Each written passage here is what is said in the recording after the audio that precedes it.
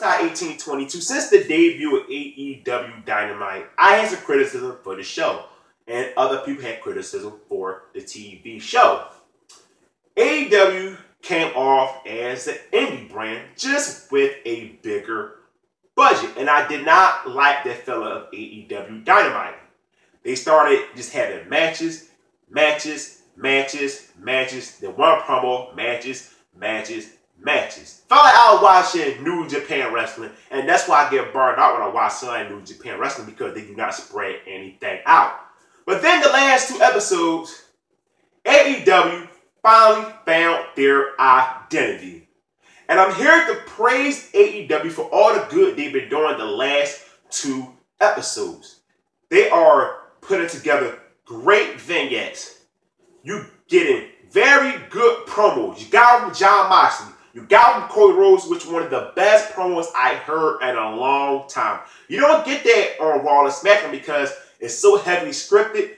Their promos do not come from the heart. Cody Rhodes' promo last night came from the heart, and you're able to feel it, and it made me look forward to Chris Jericho versus Cody Rhodes and Full Gear this Saturday for the AEW World Heavyweight Championship. And speaking of Chris Jericho, that documentary of mocking Cody Rhodes documentary, tremendous stuff right there. Comedy done right. Sammy Guevara saying Chris Jericho in the prime of his career, 48 years old, the youngest AEW champion. That had me legit laughing. I loved that stuff last night with AEW. The build-up for Awesome Kong coming to AEW with Brandy Rose, stuff like that. AEW is finally doing what I've been wanting to do for a long time.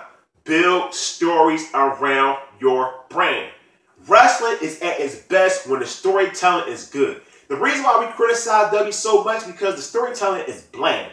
You get some good storytelling like with Kofi Kingston and Daniel Bryan, and you get a lot of storytelling just make you question what the hell the company is doing. But AEW is not doing that right there. John Moxley versus Kenny Omega. They finally building the story. I've been saying for the longest, why John Moxley not cutting promos when he have a match with Kenny Omega at the Full Gear pay-per-view? And now AEW is finally doing it. The end of the show last night from AEW, they built up the two biggest matches, John Moxley versus Kenny Omega, Chris Jericho versus Cody Rhodes, and it was a great brawl to end the show. Thank you, AEW, for entertaining me, because the WWE do not entertain me a lot. I still watch Raw every single Monday. I still watch Smack every Friday. I do YouTube. WWE is part of the content I make. But when I watch WWE, I get a little bit of entertaining stuff, but I don't get a lot. AEW is delivering that entertainment that I really like. So I want more of this AEW. Do not go back to the old format. Continue with your storyline. Continue with your vignettes. Continue with your video package, because they are doing a good job. Because when I was watching the first couple episodes, I'm like, when they do one promo or one segment, I was like, we need more of this AEW. Now AEW is spreading around the entire show, and I'm really loving what's going on with AEW. AEW is that hope that all wrestling fans want since the days of WCW. Now, it's going to be someone on this video. Sorry, it's going to be someone watching this video and looking at me saying, that guy is an AEW sheep. No, I am not a sheep at all. Because like as I said, I continue to watch WWE every Monday and Friday. So I don't want to see nobody in the comments saying, oh, you a sheep. I ain't no goddamn sheep. I know how sheeps are when it comes to professional wrestling because I see it on Twitter so many times. I'm just here to praise AEW. I criticize them in a couple of videos I made about them, but this video is not about criticizing AEW.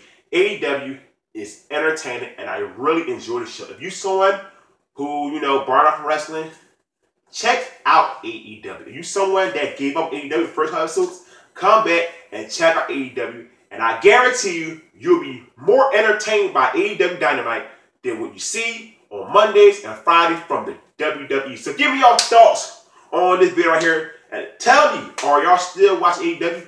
Do y'all like what y'all seeing from AEW? So don't forget, hit the subscribe button. I'm out. Peace.